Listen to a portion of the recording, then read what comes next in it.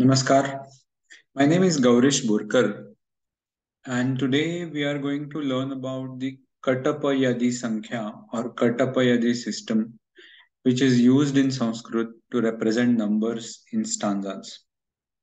We are learning this because we will use this in interpretation of Brihad Jataka in the coming sessions. So, if you have good understanding of KaTaPaYadi Sankhya, then it will be easier for us to interpret the stanzas of Brihad Jataka. Okay, so let's start. Katapayadi Sankhya can be understood in a very simple way. The stanza is Kadinava, Tadinava, Padipanchak, Yadyashtak, Kshana, Shunyam. This means letters from Ka onwards indicate 1 to 9. Letters from Ta onwards indicate 1 to 9. Letters from Pa onwards indicate 1 to 5. Letters from Ya onwards indicate 1 to 8. Ksha and Na indicate 0. So this is demonstrated in the table below. From Ka onwards, Ka, Kha, Ga, Gha, Nga, Cha, Cha, Ja, Ja, and Ya. Ya is not mentioned in the stanza. However, that also indicates 0. So then the next is Ta, Tadinava. So Ta, Tha, Da, Da, Na, Ta, Tha, Da, Da. No, they already mentioned that. That means no means 0.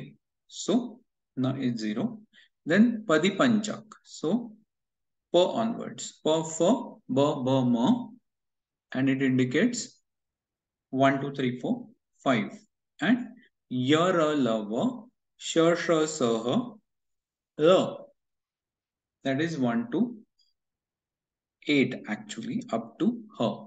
I have also given ra as 9 because those are the 9 letters. And ksha, as mentioned in the stanza, is 0. So this is how the Kadinava, Tadinava, Padipancha, Yadyashtaka, Kshana, Shunyam works. Now let's understand this with an example to see how to use it. Okay.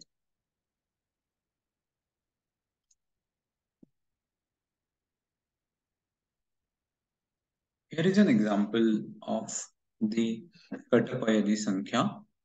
The stanza is Gopi bhagyamadhu vrata shrungishodadhisannidham Khalajeevit khatava galahalarasamdhara. Now, if you understand the meaning of this stanza, it says, O Lord, immersed with the yogurt of the milk from the milk makers, O Savior of the fallen, O Master, please protect me. That is exactly what is the meaning of this particular stanza is. This is a prayer to Lord Krishna. You would have understood it by now, right? However, if we interpret this using the KaTaPaYadi Sankhya, then what it indicates is given in the table below. So I'll just demonstrate a little bit and then we will see what that number is. So Ga means 3, Pa means 1 because Ka is Ka, Kha, Ga, so 3. Pa is Padipanchak, so Pa is 1. Then Bha is 4 because Pa is 1. So Ba is 4. Ya is 1 because Yadyashtaka. And Ma is 5. Pa, Pha, Ba, Bha, Ma. So Ba is 4 because Pa, Pha, Ba, Bha. And Ma is 5 because Pa, Pha, Ba, Bha, Ma. Okay. So this is how all the sounds, all the letters are interpreted. And that gives us a long number. And that number is 31415926355897932384626433832792. Now, if we place a decimal after 3, then this is the number which is the value of pi. In this whole number, only the last digit is incorrect. This actually gives us the number up to 31 decimals.